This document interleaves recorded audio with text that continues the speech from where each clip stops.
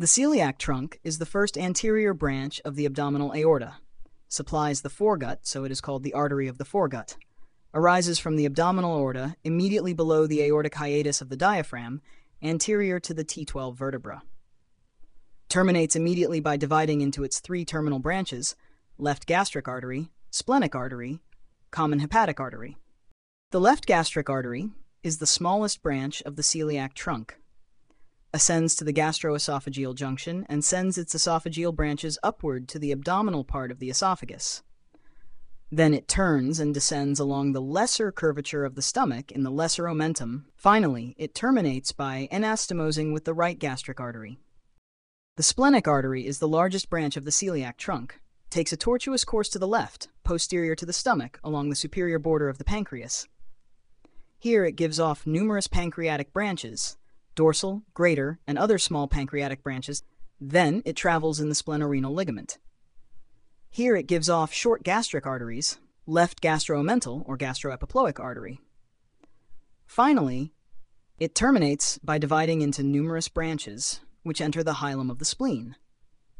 So the branches of the splenic artery are dorsal pancreatic artery, greater pancreatic artery, other small pancreatic arteries, short gastric arteries, left gastroomental or gastroepiploic artery, terminal branches which enter the hilum of the spleen.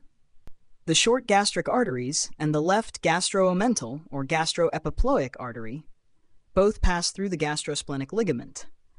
Then the short gastric arteries ascend upward and supply the fundus and upper body of the stomach, while the left gastroomental or gastroepiploic artery runs to the right along the greater curvature of the stomach in the greater omentum and terminates by anastomosing with the right gastroomental or gastroepiploic artery.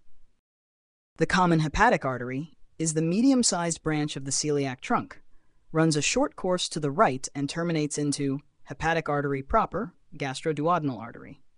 The hepatic artery proper, or hepatic artery, is the ascending terminal branch of the common hepatic artery, ascends toward the liver in the free edge of the lesser omentum, to the left of the bile duct and anterior to the hepatic portal vein, so it is part of the portal triad, gives off the right gastric artery.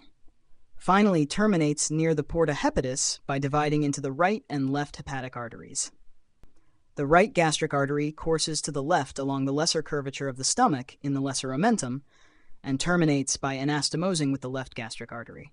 The right hepatic artery usually passes posterior to the common hepatic duct, while the left hepatic artery usually passes anterior to the left hepatic duct.